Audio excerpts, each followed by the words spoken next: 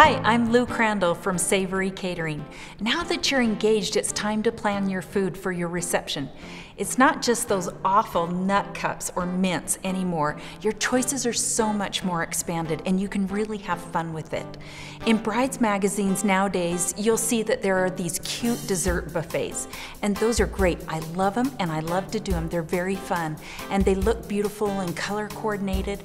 But the thing you want to think about is maybe you want to have a mix of sweet and non-sweet on your buffet. When I was at a reception recently, I heard another guest say, "I just want something not sweet." You need to have a good mix so that everybody enjoys themselves.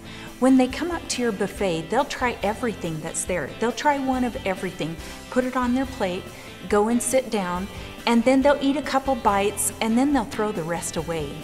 You also want to think about, you may have diabetics there or older folks that really don't like a lot of sweet things.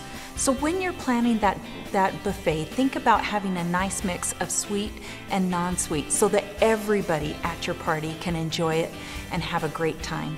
I'm Lou Crandall from Savory Catering. You can find me at savoryeventcatering.com, on Facebook, or of course on brideaccess.com.